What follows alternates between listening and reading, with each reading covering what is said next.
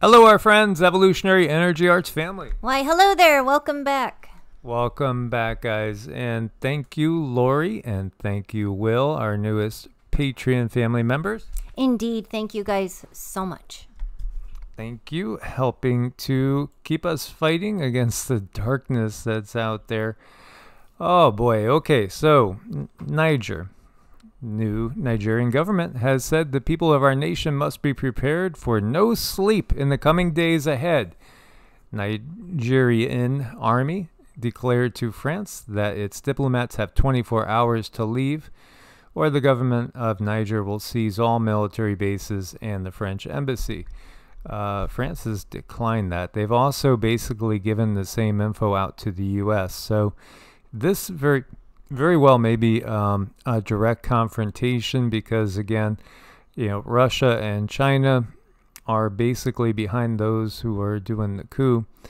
And, the old structure that was in place was NATO proxies. And so here, as we see here, protesters threatened to storm French military base in Niamey. Hundreds of protesters gathered outside the French military base.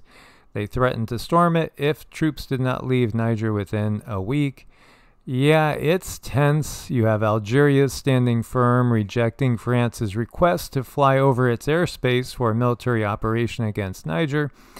Algeria hasn't forgotten the brutality of French colonialism. And, this is the thing, again, to keep in mind. And when we look through history, we find this is it's just always repeating itself. It's just that the oppressed end up becoming oppressors, and then there's a new one that comes in. It never ends. No, it doesn't. So, I mean, so they've asked the French to leave, and basically they're sitting there saying, no, we don't want to leave. We're comfortable. Is that really? They're going to do that? That's crazy. Yeah, so, what it's going to be, again, this is heading down the road to direct military confrontation. We were just listening to some forecasts from the Vedic astrological standpoint of what September is going to bring, and the last week of this month and then into October. And there's one conjunction that has not happened at all the whole time of the U.S.'s existence that's going to be coming. Again, key points. We are at a key place in time. Cindy did channel. We had a couple of channelings come through in the last 48 hours, and they were substantial, and they were more about a reaffirmation. We'll go into greater detail on Heart's Ohm with a lot of this, but again, a reaffirmation. We're not alone through these times. And we are here for soul growth, and we are going to have the opportunity for a lot of soul growth. What does that mean? Well, that means that, we understand this is a roller coaster ride. Well, it's going to get pretty hairy. It's going to get really hairy. Just keep in mind, you guys, difficult times builds character. It builds great character. So we have to see everything really from that brighter side. And that's how we carry through this life. And when it gets difficult, think of the good things. They're always there. We just have to shift our focus sometimes. Yeah. And we were having a discussion with another beloved family member. Hey there, Special K. And as we were discussing, for many of us, the main point in time that we came into this world to be at a certain place in a certain time, well, it's starting now. This is kind of like the go time. And so, this is really where, there's just so many cliches you could bring up. But this is where we really get to kind of prove ourselves in a spiritual sense. What are you going to do when somebody is putting out their hand for help, when somebody is in trouble? Again, we have to be aware of what's going on. We can definitely turn off our technology, and I would advise doing that, but at the same time, you want to kind of build your senses so that when something feels off. Listen to the little voice. Does something feel off? Then feel into it a little bit more. Definitely, it is a time to find your center and get quiet and hear that small voice, because it's definitely something that's going to help carry us through the difficult times. And all airports in Moscow, this was from last night, were in lockdown again for the second day in a row due to incoming drone swarm attacks on the city. This is, again, some of that newer technology that we will see in this war upon the world that is underway. Again, it's a war on humanity. It's a war on all life, really, ultimately. And there's never a lack of money to fund weapons and violence and all the tools of war. And yet then there's not resources when it comes to feeding people, clothing people, housing people, helping people to go ahead and become self-sufficient, take care of themselves and others. What are we looking at here? We're looking at chaos in France, and France has over 751 no-go zones, i.e. areas of land ruled by let's just say certain groups. Again, we understand what happens in Mexico with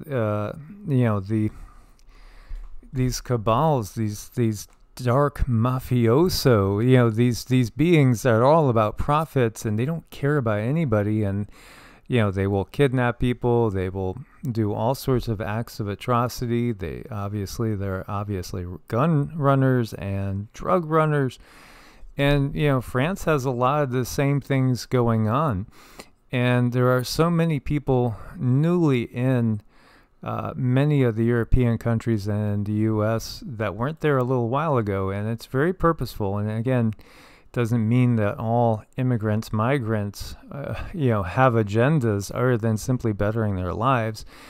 No, but at the same time, there are always forces that are looking for an opportunity to take advantage of people. And if you wondered if the world is getting crazier, it sure is. You have 3 people shot during a White Sox game at Chicago. Yeah, attention fans, due to technical issues. Yeah, gunshots. The game is canceled. You'll get a refund. You might want to evacuate now.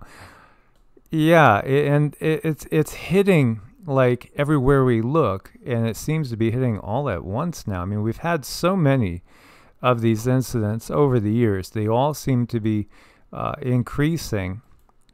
Over here, multiple injuries reported, numerous shots fired during a high school football game. This is in Oklahoma.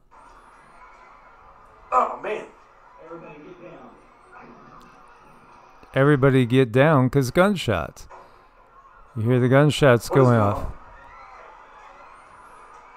What's happening? I have no idea what's happening. What is going on? So, this is Choctaw, Oklahoma.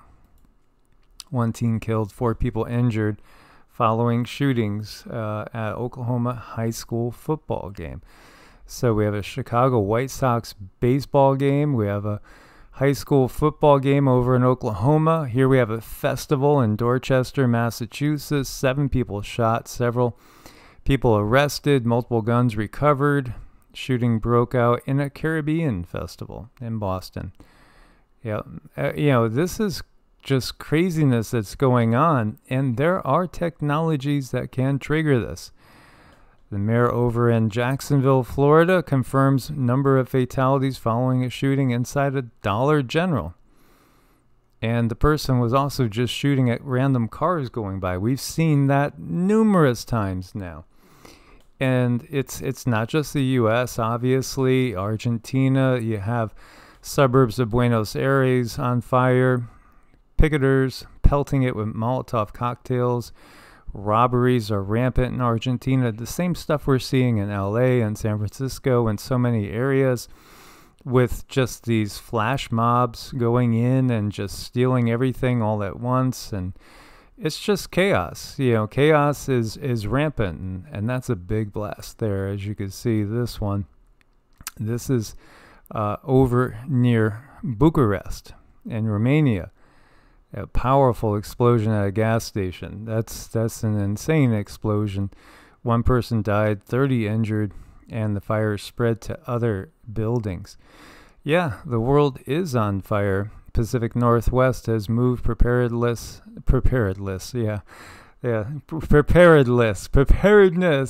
level 5, the highest level. 64 new fires in the region, 24 hours.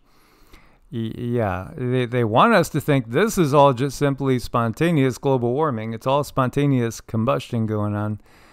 No, this is completely premeditated. And this quote is saying, using the same strategy in Canada as in Lahaina, police blocking people from getting out of areas. As you see, you know, nobody can go by. See, people won't question orders. What's that? You know, ours is not to question why. Ours is but to do or die. You better question, or you might find yourself doing the latter. Right. I mean, which brings me to yesterday we put up a video, and I want to just try to be very mindful of people's privacy, but I did receive a text from someone that wasn't very far from that certain refinery fire, and they were in charge of other beings there, and they were kind of cornered. And I really have to say a huge thank you to so many people, because I did text other people to send prayers and send energy to that situation, that it gets a good outcome, a positive outcome, because of that very reason. You know, I mean, this person was allowing these people to leave as they needed to, you know, to go with someone else who had a vehicle. He wasn't forcing them to stay anywhere. So he used his own mind, his own heart. Everything turned out really well. And I just want to say a huge thank you to everyone who helped with that. You guys know who you are. Putting our intention out there cannot be underestimated. As you're finding in Northern California hospitals, going back to the dates for men, it's actually all over the place. Because now, you know, we're seeing so many of these parrots. They are parrots. They just come up, and you see all these tweets. Did you see the temperature today? Yeah, we understand it's been hot in certain areas. Certain areas it hasn't. But, you know, climate change, climate change, climate change. Now they're all saying, oh, here comes another wave of the plague upon the land. They're all tweeting in unison, as if it's not suspicious. Again, they must think the world is full of just idiots with no intelligence at all. It's pretty darn obvious what's going on. And by the way, JB is going to ask Congress for funding for a new ouchie. Oh, yeah. Here you go. Because, you know, yeah. And they're going to recommend, you know, certain things. And again, it's beyond obvious. And we were talking about Fukushima, and did you know that they were also looking to dump radioactive rainwater into the Hudson? Yeah, so far it's been blocked. It's just, again, this system that's in place is anti-life, and that tells you everything about really who is this system run by. Well, it's not run by anything that's ultimately alive. No, it's not. I mean, that's the sad truth of it, that this entity, it's jealous of anything that's alive. It's very jealous of the emotional aspect of being alive, because we did come down here to express our emotions, to feel our emotions. And it's like this entity wants that. So really what I see with this thing is it's very jealous, you know. And you remember that quote in the Bible, I am a jealous God. So you have to think about that, right? Yeah, absolutely. And again, well, maybe this is why they view that we're all so unintelligent that we can't simply take a statement like that. I am a jealous God, which obviously denotes that there's others. And then you have monotheism. Well, there's only one God, but you just said you're a jealous one. Right. That denotes others. I mean, it's just so basic. It's just so simple. And yet, yeah, it flies over the head of so many. It's a sad thing that we are also conditioned to be running on that wheel so fast just to pay your taxes, which, again, you know, taxation in and of itself is it's the actions of a parasite. It's parasitic. And everything about these entities, these controllers, and that they serve is completely parasitic. Why? Because ultimately AI doesn't have a life of its own. And it's, as Cindy said, quote unquote, jealous, even though it doesn't have human emotions, will never have those type of emotions. And, again, it seems like all it wants to do is literally suck the life from the living. And that's what the IRS does. They're blood-sucking leeches. And it's the same with all the other countries around the world with the taxation. It's parasitic. And we're waking up to the fact that, wow, we have okayed so many things that are just not okay. It's a big wake-up call for humanity right now. As you have the former director at NASA, he says that unidentified flying objects are real and maybe unfriendly advanced technology. Yeah, they are going to push the unfriendly. And, the reality is if they say somebody's unfriendly, they're probably friendly. And the ones that they say are really going to come and help us are not the ones that are going to come and help us. They're the ones that have been prosecuting and persecuting us the whole time. This is part of the big reveal. So many people will just simply say, oh, it's going to be a fake alien invasion. And in their minds, then it means all aliens are not real. Yeah, that's kind of, they're happy with you thinking that, because ultimately the extraterrestrials that are controlling the planet are just that. They're extraterrestrials. And when we talk about all those that have been perceived to be gods, that's all they've ever been the whole time. Beings with more technology, more understanding of how this universe works and how their matrix works. I kind of look at it as if someone is going to be in your life, or if you're going to be exchanging energy, it should be like a positive exchange. It should be a feeding exchange. Like, if you have chickens and you love on them and you take good care of them and you feed them healthy food, good food, you're going to have the best eggs ever. That's not parasitic. Everything should feed itself in a certain way. And if there's things in your life that are going on that it's simply being a drain and it is not adding happiness to your life, but it is pulling you down, those are the things that we need to look at. I'm not saying get rid of them, but maybe there needs to be adjustments, because we all deserve to be happy and healthy and live a full life. Like this guy, he's just enjoying life, and he might be receiving love, but you guess what? This guy, he gives like probably tenfold in return, I'm sure. Absolutely. So we did a video on EEARTS, and I believe we'll put this on EEARTS too, talking about timelines. And there's a lot of key events, coming up ahead. And as I've said before in multiple videos, I think that perhaps the most challenging time period, the most intensely challenging time period, is the time period of the latter part of 2023, like the last quarter. 2024 in its entirety is going to be very, very challenging. And then it's going to shift. There's going to be different types of challenges. It'll still be challenging all the way to 2030. But again, I think there's going to be more of a division at that point, where people are clearly working together outside of the system. They understand that there's the system, okay, whatever the percentage of the population is that bought it out and went ahead and just said, I can't resist that. What am I going to do? I guess I got to go and just do what they say. That's what they're counting on. And there will be a percentage of the population that does that. But at the same time, there's going to be more and more people working together on the side, behind the scenes, working in more of a community setting. You're not going to find salvation really from any one politician that's all of a sudden going to appear. They want to give us that whole savior syndrome. They want you waiting for a savior because, again, well, what am I going to do? I'm just one person. I'll wait for Jesus to come back. I'll wait for the second coming of Camelot. I'll wait for, somebody from one of these, rich families to all of a sudden develop a conscience and really want to change the system that's fair, so it'll be fair to all of us. No, we have to do this by creating alternatives to the system so that eventually the system implodes and just basically withers away like a vine that's been pulled from the roots. Right. Well, it holds itself up because of us. And I think once we realize that, and then we have, because we have to realize it, and then we have to make alternative options, because it's not like you can just pull yourself out of the system. So many people need it right now.